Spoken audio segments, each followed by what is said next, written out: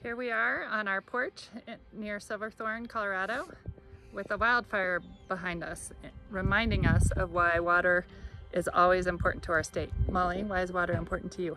I think water is important to me, one, so we can drink and stay hydrated, but two, so when there are wildfires, we can be able to put them out easily, and families, big families that have loved ones at home or with them can be able to get out of their house so that we can all stay safe. And water is important so that when there is a fire, the firefighters can be able to put it out quickly, and so families don't have to worry.